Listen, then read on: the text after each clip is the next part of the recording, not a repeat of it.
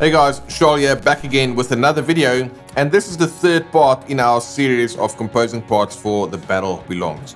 Basically, we just chose that song at random, but came up with parts that weren't part of the original song, just to demonstrate how you can come up with rhythm parts as well as lead guitar parts. Now in this video, we are going to look at the lead part that I played. If you're not yet subscribed to the channel, make sure you subscribe, hit the bell icon, you'll get notifications whenever we release new videos just like this one. And with that said, let's hop right into this lesson. Alright, so let's play the lead guitar part together with the rhythm part, and then we'll come and break down the lead part.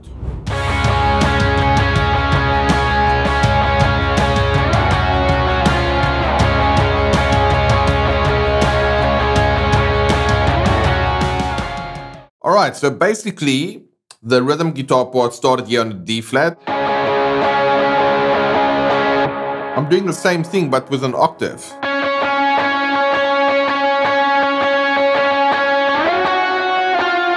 And then I'm going up to the 11th fret and then down to the 10th fret to basically mirror that part there. Okay, this isn't so much a hook line that's going to stand out, but if you're in a two guitar band, this is something nice to add that upper level, upper register, right? To kind of take that orchestral approach that I spoke about in the previous video.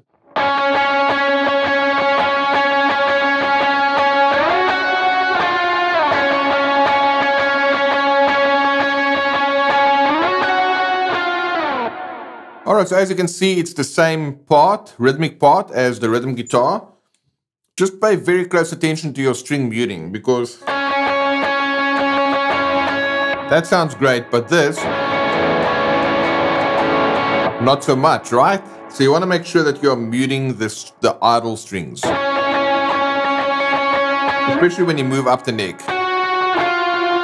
Okay, and what helps for me when I move up the neck is to use my first finger to kind of be my guide, because then you just know as long as you move your first finger to the 11th fret, the fourth finger will be fine. Rather than trying to think of both fingers. Again, that's that concept of anchoring. That can really help you a ton there. Alright, so now let's check out the verse part.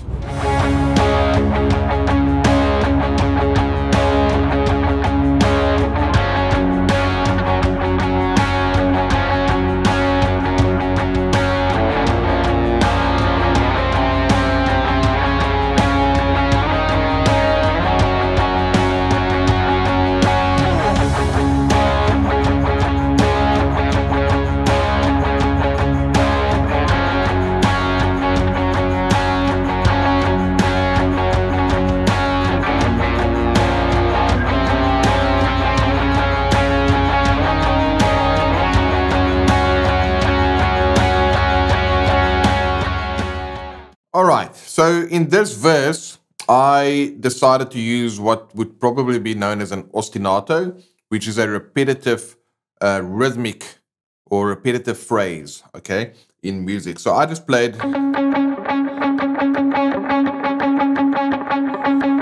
all the chords. I just stayed on this. I just stayed on that one note, right?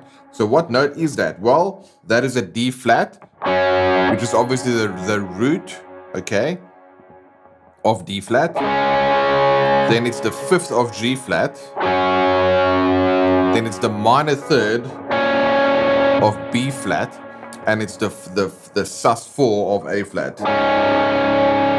Okay, that's kind of cool. So this would be D flat, G flat with a D flat, B flat minor, and then A flat. There's something soothing about that. We've got chords changing, we've got lots of stuff going on, but then this one guitar part is saying, listen, I'm just going to hang on this one note and create a bit of a glue over these chords. And rhythmically, I mean, I kind of played it different every time, but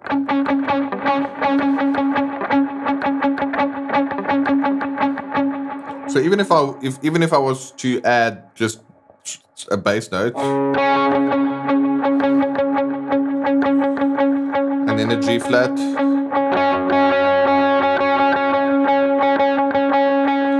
and then a B flat, and then an A flat.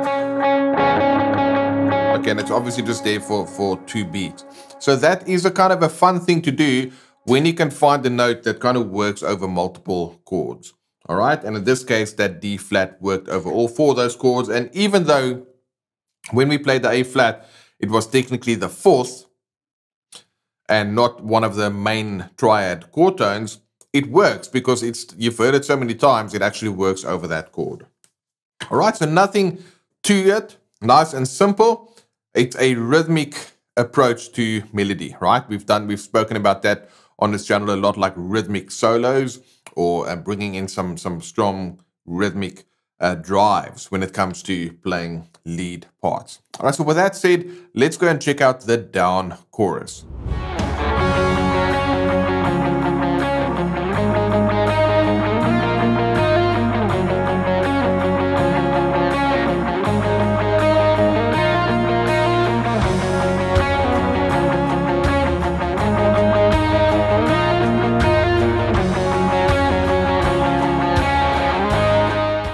All right, so what I did there is very simple, just a swell on the D flat, which worked very well over both the G flat and the D flat. And then I went to an E flat, which is the 5th of the A flat. And I slide that up to the 10th fret, which is an F, which is the 5th of the B flat. So just these 3 notes, D flat, E flat, F. And it's up to you how you want to phrase those. You can keep it very simple.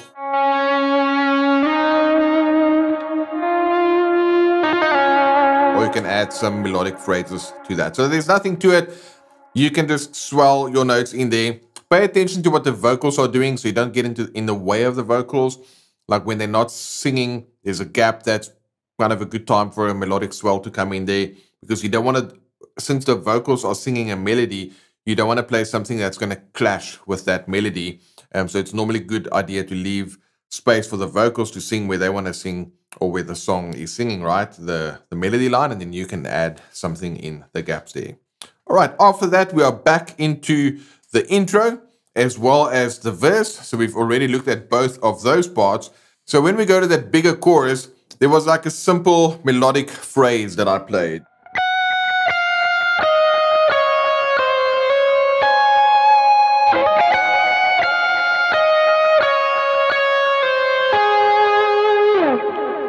Okay, so it's a sweet descending major scale line, right? So remember, we're on the key of D flat.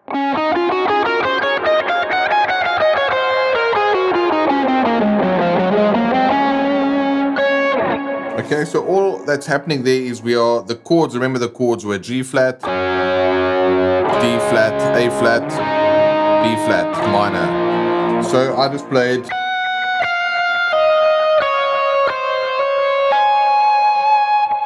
So I'm just going down the major scale, starting on the G flat.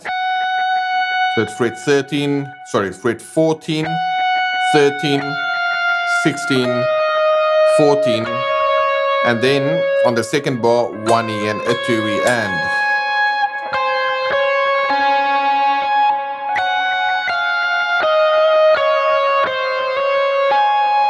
And then you don't have to do this, but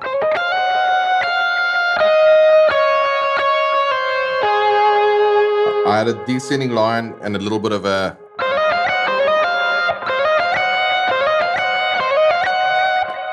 legato phrase there.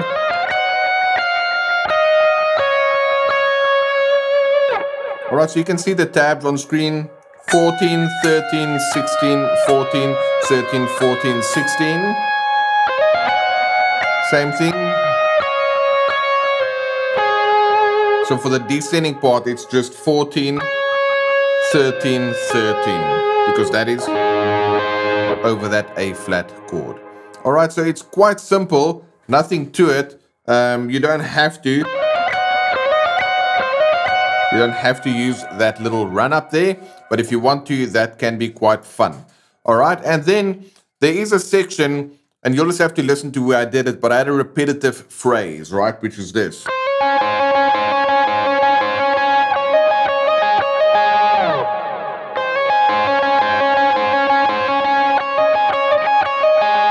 So what's happening there? It's just 13 hammering onto 14. Then I pick 16 because I already had that in my line.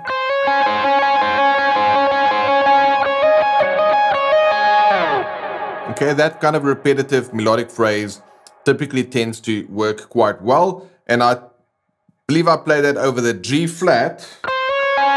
Now, if you wanted to get technical about the chord tones, yes, this is a C, which then hammers on to the D flat. All right, so it's a sharp 11 over that 4 chord, and then this 9 here, that A flat is the 9th of the G flat.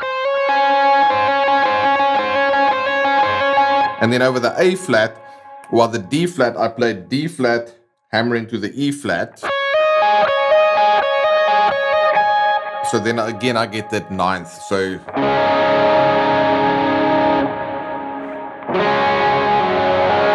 the A flat gives me the 9th over the G flat chord, and then the E flat gives me the 9th over the D flat chord.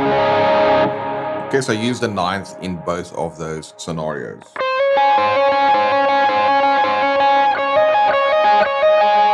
Okay, let's just play that one part just where that features that little line.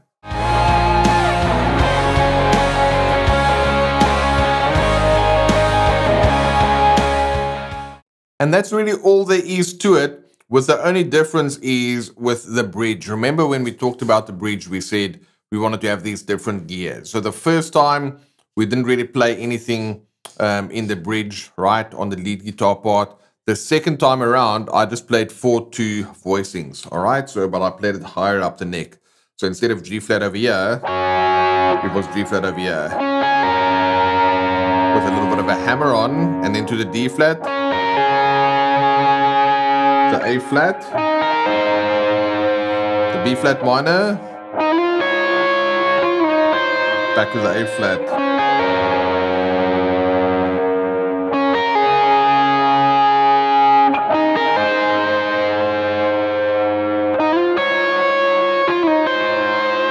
Okay, and now kicking it up a gear again, because we kind of need to have a third part to go to there. I just took those same voicings, but I just played an 8th note down picked pattern with the higher notes. So remember, these are my chords: G flat, D flat, A flat, B flat minor to A flat. So I just played .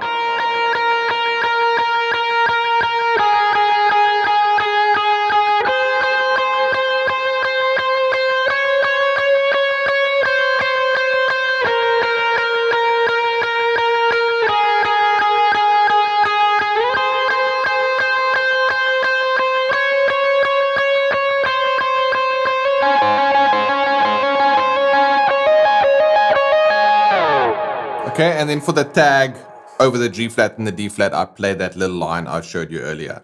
So nothing to it. It's simply the major scale with that descending part, right? The slight variation at the end, and then 4/2 voicings.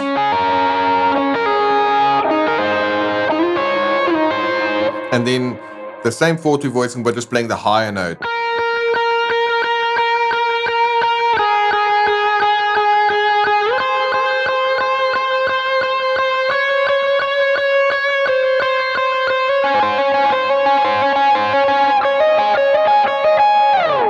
And then that little repetitive pattern at the end.